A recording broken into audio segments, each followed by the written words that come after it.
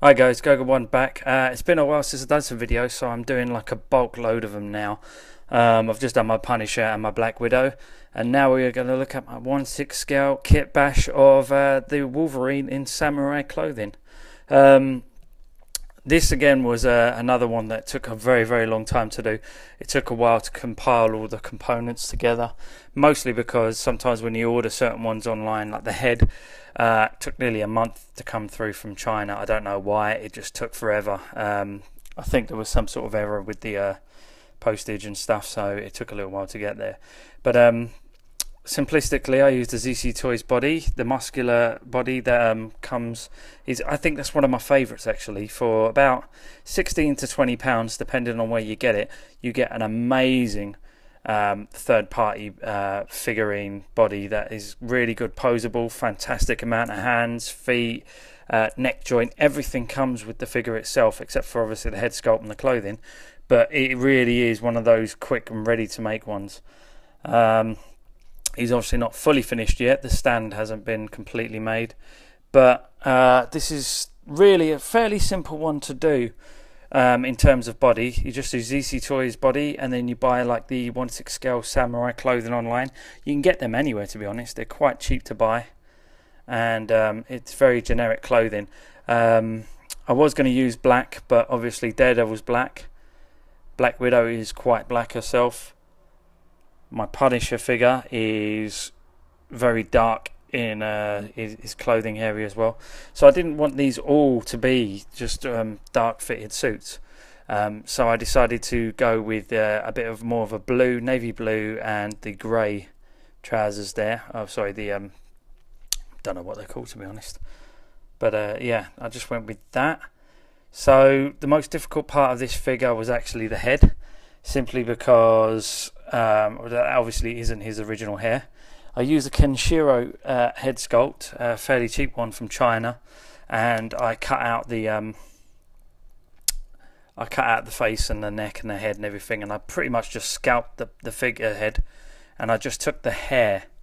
Now once I did the hair, I let it sit there for a little while, and I noticed that the actual head sculpt hair itself, forgive me for a second, I'm just coming over here, on the back of the head was did have a ponytail, but it was this ponytail here, as you can see. And if you come to the back now, this is how it used to fit on. Forgive me, I've got to move this around and I've only got one hand. There, that was the actual original hairpiece for this head sculpt. I wasn't too happy with that. It was far too much hair, and it was not something that Wolverine would have.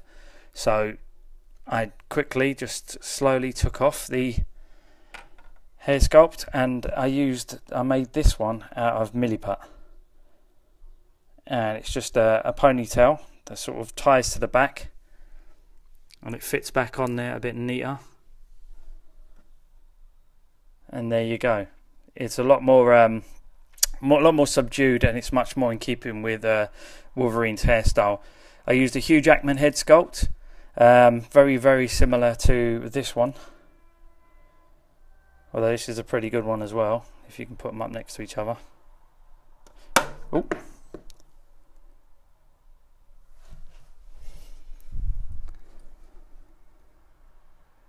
Like that. They're both pretty good, but obviously I wanted the samurai style hairstyle, so I pretty much just made him bald. It took a little while to shave off all the hair. I used a scalpel and Stanley blades, and be careful with knives and all that, but scalpel, Stanley blades, sanded it down till there was virtually nothing left of him. There wasn't much after that. Once I did that, I then just fitted the hair on, and I used a hairdryer and moulded it on a bit better. It's still not perfect. I've got to try and do a bit more gluing down, but for the moment that is a samurai head sculpt with the samurai hair. He looks a bit more, well, more traditional, I'd say. And then I bought this samurai sword online. It's actually real metal. It's 1/6 scale. It's very, very nice. It's not the official one from the Wolverine film, from the Hot Toys figure, but it's good. And there's some third-party claw hands that, again, are not perfect. The coloured variation in the hands is a bit different. That's why his hand is at the back there, sticking out. I haven't repainted that yet. I might do in a little while, but for the moment it looks fine from the cabinet, so I'm not going to change it too much. And there's his scabbard just attached into his belt there.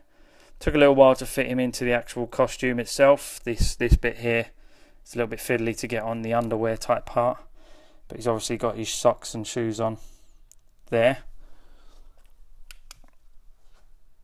Let's shine that up for you. Voila. Now I'm going to do it like he's going to have a nameplate on there as well, and he's going to have Wolverine on there, but for the moment, that is him. That is my 1/6 scale Samurai Wolverine. As far as I can tell, that's as much as I'm going to do with him for the moment, other than the actual nameplate. But you don't need to see that, you know that's going to be fairly generic. And that's him. Okay, I recommend you get online yourself, do a few bits, try and do a little couple of subtle, even just a few subtle mods like the hair sculpt can really make something your own and make it completely different from what everyone else has.